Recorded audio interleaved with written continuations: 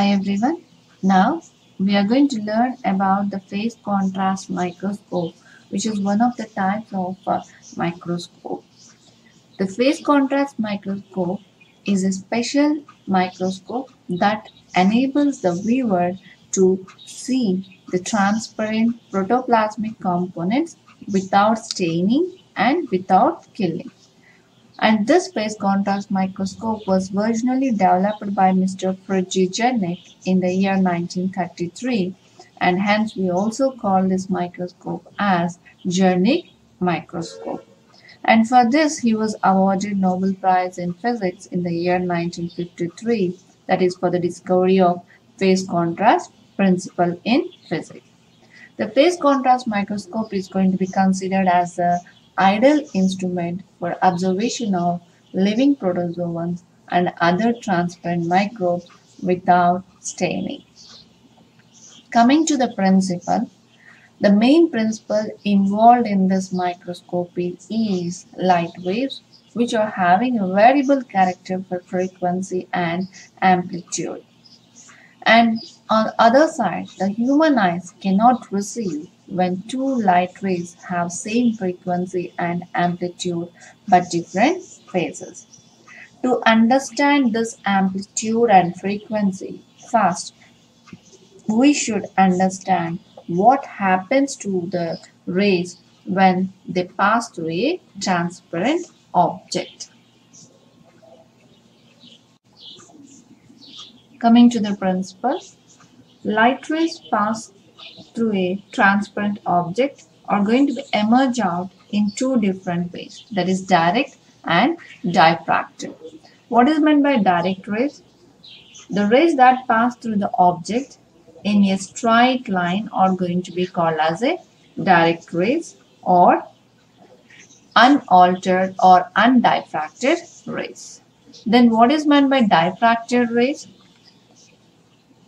The rays that are bent and slow down as they pass through due to the differences in density of the medium are going to be called as diffracted rays. And this relationship between the rays that is made use of the phase contrast microscope. What is that relationship? That is a relationship between the direct and the diffracted rays are going to be used in the phase contrast microscope. And this phenomena of coincidence and the interface are used in a phase contrast microscope. What is this coincidence and the interference means?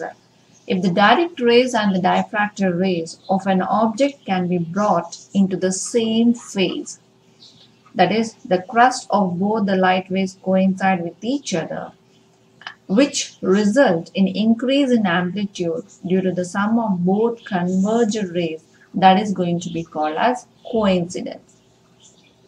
So as a result of the increased amplitude, the objects look very bright in the phase. So that means because of the coincidence, the object is going to be appear bright in the phase contrast microscope. Whereas on the other hand, if we see the interface, that means if the direct and the diffracted rays are out of the phase, that means the crust of one wave coincides with the trough, not with the another crust, then it is said to be the reverse phase and their amplitudes cancel each other and the object looks darker due to this interface property. So both these phenomena, that is coincidence and the interference, are going to be used in the phase contrast microscope. That means when the light rays are going to pass through a transparent object, some rays are going to have the retardation by 1/4 wavelength, that is 1/4 of the wavelength, and this is going to be called as phase shift. But this phase shift will not cause any change in the amplitude, thus the objects appear transparent. The quarter wavelength, that is 1/4 wavelength of the phase shift, is utilized in this phase contrast microscope to create the image contrast. So this is the overall principle behind the phase contrast microscope. Then coming to the structure of the phase contrast microscope. The phase contrast microscope is an ordinary microscope, that is ordinary bright field microscope with two additional plates. One is going to be considered as annular diaphragm and other one is going to be the phase shifting plate. So here you are going to have. So these two plates enable some of the image forming rays to be phase shifted with respect to the others. The annular diaphragm this is going to be attached in a place of iris diaphragm to the ordinary condenser, and this attachment is going to allow only a ring of light to pass through the condenser. So here you can see a ring of light that pass through the condenser and then to the object. So here is the condenser and here is the specimen. And each objective requires different size of annulus according to its numerical aperture. So depending upon the numerical aperture, we are going to take the different types of the annuli. Next, the second one is the phase shifting plate, which is going to be attached at the back of, so here you can see here the phase shifting plate. This is going to be attached at the back of the objective. So our objective is going to possess this phase shifting plate or phase ring, which is composed of a disc of glass having circular trough etched in it and of such a depth that light after passing through it creates a phase difference of a quarter of wavelength as compared with the light from the rest of the plate. This plate is going to be of, as I said, decreases the phase of light of a quarter of wavelength travels through it. So that point is very important that we discussed in the principle. In the phase contrast microscope, when this single ray of light or the single ray of instant light falls on a specimen, two rays are going to develop. One of these is going to be the direct or transmitted light ray from annular diaphragm and passing through the object and is focused on the phase shifting plate. The phase shifting plate either delays or advances this ray. So either it is going to make a delay or advances this ray.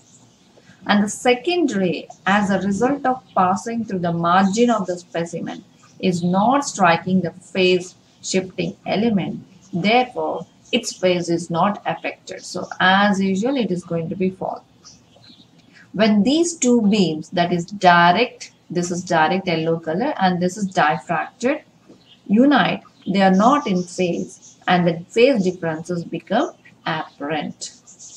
Two sets of rays emitting from the same point of specimen return to the same point in the image having phase differences with respect to one another and interfere to produce variation in intensity of illumination, and therefore contrast in the image format. That is, whatever the image is going to be formed, we are going to have the contrast. Depending upon the phase shifting element that we are using, the specimen may appear lighter against the dark background or darker against the light background. So this is how we are going to have the total construction of this phase contrast microscope. So here you can see the image of the phase contrast microscope. So where the background is going to be the darker and you can see the object as a brighter manner. So this is how.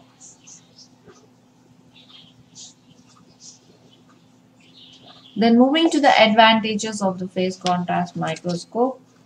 Phase contrast microscope are mostly used for examining the intracellular components of living cells of relatively high resolution. So when compared to the others, so we are going to have the high resolution images of the living cells. For example, the dynamic motility of mitochondria, mitotic chromosomes and vacuoles can be followed and filmed with these optics. And this is also going to be useful and valuable for studying the living unstained cells and widely used in applied and the practical biological studies. Even the greatest benefits that we derive from the invention of the space contrast microscope is its everyday use in the research and teaching labs for observing cells in a more revealing way. And this is also used for the detection of bacterial components such as endospores, inclusion bodies, which containing poly-beta hydroxybutyrate, polymetaphosphate, sulfur, and other substances. Even this is going to be widely used for studying the unstained cells in wet mounts and hanging job method. So these are the few advantages of the phase contrast microscope. Then moving to the disadvantages or some sort of the limitations. So this phase contrast microscope is only suitable for observing the single cells when they are going to be present in the thin layer. That means if the organisms are thick and if the preparation is somewhat thick in manner, we cannot observe them through this microscope. In addition, it was optical handicaps result in loss of resolution and the image suffers from the interfering and shading produced where short changes in the refractive index occurs. Images may appear gray or green if white or green lights are going to be used respectively, resulting in poor photomicrograph. And one more drawback is annuli or rings, that whatever the phase shifting element and the what we call as annular diaphragm that we are using, annular ring, are going to limit the aperture to some extent, which is having the capacity of decreasing the resolution. The shade off occurs with larger particles, results in a steady reduction of contrast moving from the center of the object towards its edges. So these are the several differences that we are going to see of the phase contrast microscope. So then here are the images that are going to be formed by different microscopes. So this is the image that was formed by bright field microscope, dark field microscope that we discussed in the previous videos. And in this video we had seen the images formed by the phase contrast microscope. And this is going to be the image that is formed by fluorescent microscope, which we will discuss in the consecutive video. So this is all about the phase contrast microscope, and we will discuss about the fluorescent, that is, or the fluorescent microscope in the consecutive videos. Thank you.